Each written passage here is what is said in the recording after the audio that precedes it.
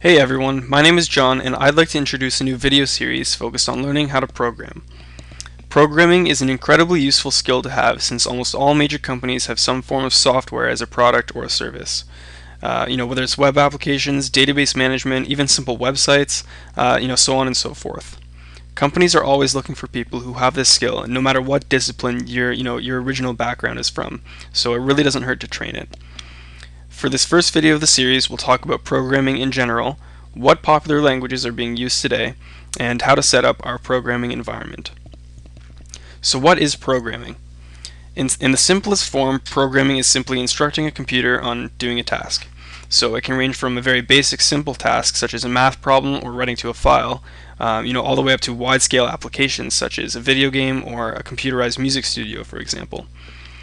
So to start out with, we'll be focused on some of the smaller, simpler tasks just to get the feel of programming and learning the general fundamental concepts. And then eventually we'll kind of work our way up to bigger and better, pretty big applications hopefully. So I guess I'll talk a little bit about programming languages. So like communication, programming has many different languages. Just as there are languages for communication such as English, Spanish, Mandarin, French, so on and so forth, there are many different programming languages as well with different syntax. So the good news is that in general, with programming, it's very easy to transition to a new language after learning one. That's kind of in contrast to communication, where let's say if your first language is English, it might still be quite difficult to transition to learning Mandarin right away, for example. But generally in programming, it's very easy to learn new languages very quickly since they all follow the same concepts, just the syntax is different. So I guess for some examples of today's commonly used languages, some of the big ones are C++, C#, Java, Python, JavaScript, just to name a few. For this video series, we'll be using Python just because it's a very simple and easy to read and understand language. So without further ado, I guess we'll get Python installed onto our computers. So if we pop open our web browser and in our search bar here, we'll type in Python 2.7.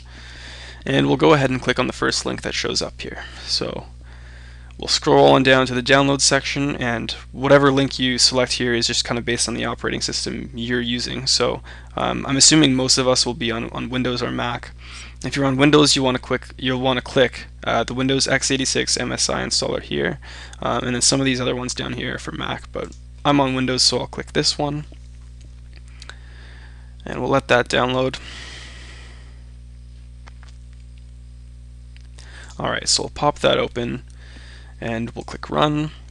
Now, so I've already got Python installed on my computer, so what you see here might be different from what you see on your screen, but it should be a pretty straightforward process. Just kind of select everything and click next all the way through, and there's nothing, like no crazy stuff to worry about there, so just click next all the way through and it should install no problem for you. So I'll go ahead and close that out.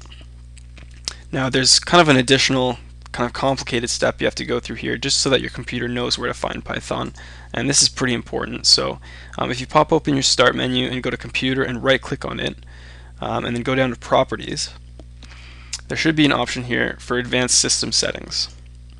So we'll click on that and then we'll click on environment variables, and then what we want to do is we want to create a variable called path that contains the value, which is our Python installation. So if you don't see a path variable already here, we'll just go to new and we will create path as our name, and then our value will simply be wherever we installed Python. So I think for most of us it'll be C:\/ Python 2.7, and you should go ahead and click OK if you don't have that.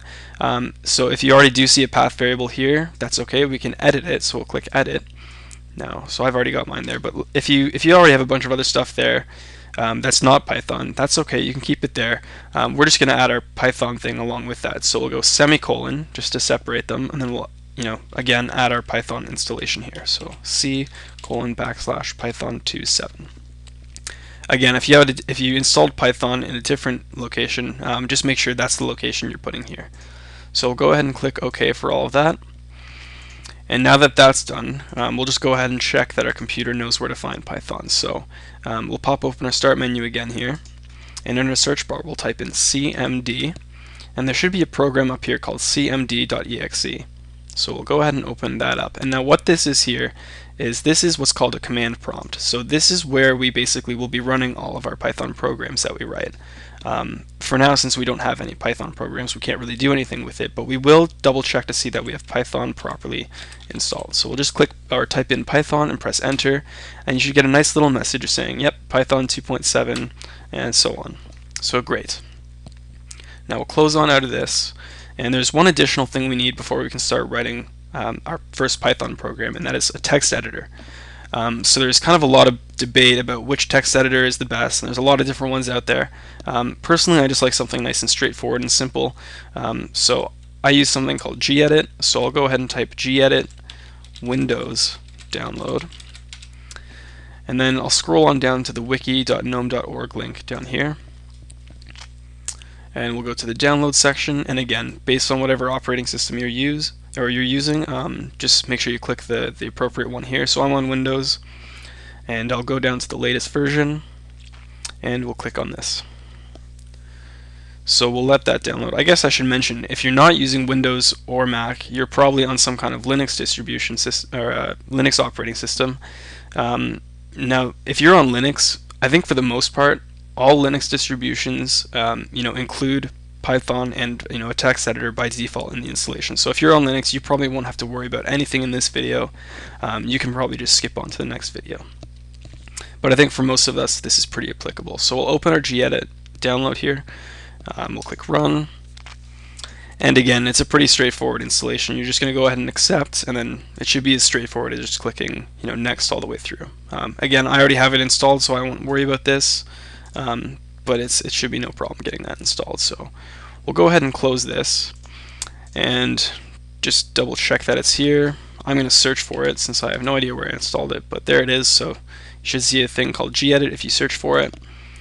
So we can open that up, and there it is. It looks like a pretty plain old, nothing fancy here, just a space to write text. So that pretty much covers setting up our development environment, and in the next video we'll focus on writing our very first Python program.